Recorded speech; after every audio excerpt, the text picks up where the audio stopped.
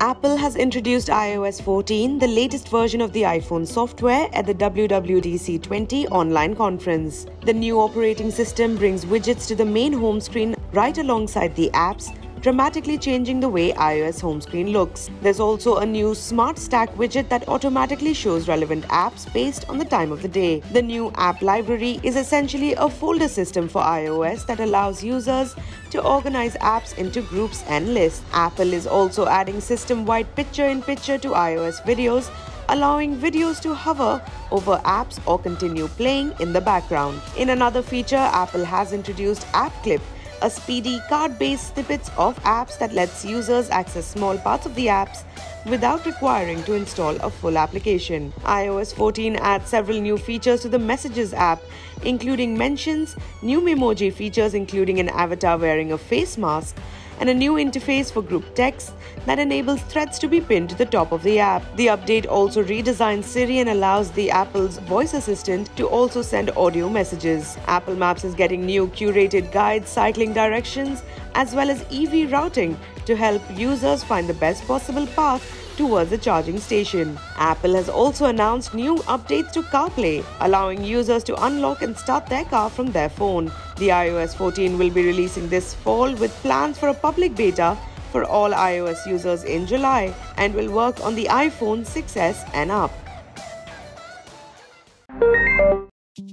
Apple has announced iPad OS 14, a new version of its operating system for the iPad that comes with redesigned native apps that make better use of the extra available screen space. Apps such as Photos, Notes, and Music now have a sidebar that lets you jump between different sections of the app much faster. Another big update is the much expanded reach of search. The new Universal Search can now be used as an app launcher to find contacts or documents, search within apps, and even initiate web searches from the same window. Apple has announced new improvements to Pencil with a new feature called Scribble, which lets users convert handwritten text to typed text. It recognizes letters, shapes, and can even support multiple languages at the same time. iPad OS 14 also shares a lot of features with iOS 14. These include new resizable widgets, quick-to-download app clips, cycling directions in Maps, groups and Memoji in iMessage, as well as redesigned condensed Siri. Phone calls will now appear as a compact notification popping down at the top of the screen, rather than replacing the screen with whatever a user was doing. The final version of iPad OS 14 will be available this fall for iPad Air 2 and later all iPad Pro models, iPad 5th generation and later, and iPad Mini 4 and later. Apple has announced macOS Big Sur, the company's next major update to its laptop and desktop operating system, in a refreshing new design at its online-only WWDC 2020 event. It replaces the 20-year-old Mac OS X to offer a spacious new design that makes navigating the user interface much easier. The application window has been updated with new color schemes, transparency effects, and rounded corners. There's also a customizable menu bar, full-height sidebar, a new floating dock and control center, and a whole new setup of app icons along with iOS-style notifications and widget interface. Apple claims Safari on Mac OS Big Sur is 50% faster than Chrome in loading web pages, as well as offers better battery life than competitors. Safari now features a new start page with custom wallpapers and can translate web pages right from the address bar. It's got sections like Reading List and iCloud tabs similar to other popular browsers, and a redesigned tab user interface with increased tab density, page previews on hover, and the ability to close a group of tabs at once. Safari extensions have also been upgraded to now work only when needed and on particular sites. Apple has built in enhanced privacy features for these extensions, preventing how much access they have to your data and even block them. Native apps like Messages and Apple Maps have also been updated with features introduced in iOS 14. The Mac OS Big Sur will be coming later this year to Mac PCs and MacBooks in fall 2020.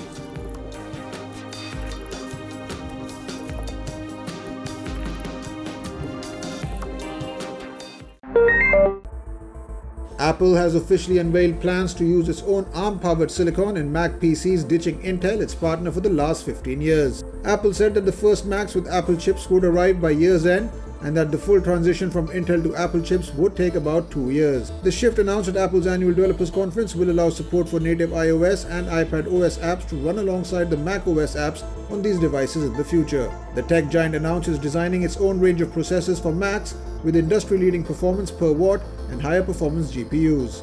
Apple also demonstrated hardware running on these new chips that showed it working with Microsoft Word, Excel, Adobe apps, and rendering up to 4 4K Apple ProRes video streams in Final Cut Pro without breaking a sweat.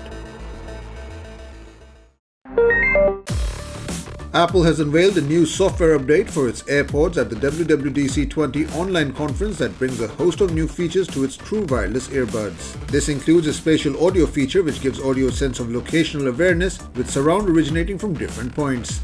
Apple said that the 3D surround sound style audio uses motion sensors to replicate a movie theater experience and keeps the sound static even when a person's head or device is moving around.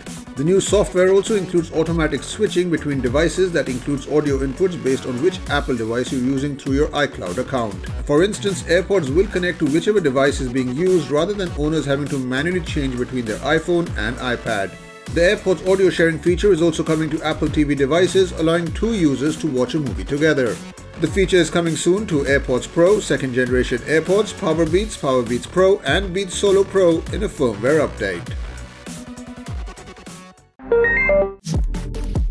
watchOS has been unveiled at Apple's WWDC 2020 and finally brings with it sleep tracking support for Apple Watch. The company claims that through the detection of micro movements from the watch's accelerometer, which signals respiration during sleep, Apple Watch intelligently captures when the wearer is sleeping and how much sleep they get each night. Furthermore, all sleep data is encrypted and will always be in the user's control. Additionally, in a first-of-its-kind innovation for a wearable, Apple Watch will use the motion sensors, microphone and on-device machine learning to automatically detect hand-washing motions and sounds. It then initiates a 20-second countdown timer, and if the user finishes early, they will be prompted to keep washing. watchOS 7 also offered a glimpse at greater personalization with shareable and discoverable watch face configurations, while a new hearing health feature gives greater insight into overall well-being and are designed with privacy in mind. Conveniently on the wrist, Maps is updated with cycling directions and Siri now offers language translation.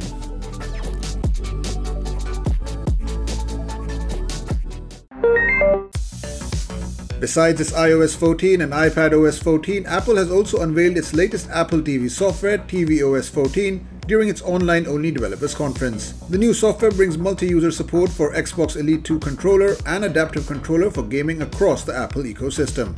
The update also brings picture-in-picture support across its operating system, allowing users to play 2 videos on a single screen or even when with an AirPlayed video. AirPlay has also been updated to support 4K video streaming in the Photos app, while the AirPods audio sharing feature will also make its way to Apple TV devices. Along with these new features, Apple is also bringing native HomeKit integration and features to Apple TV devices.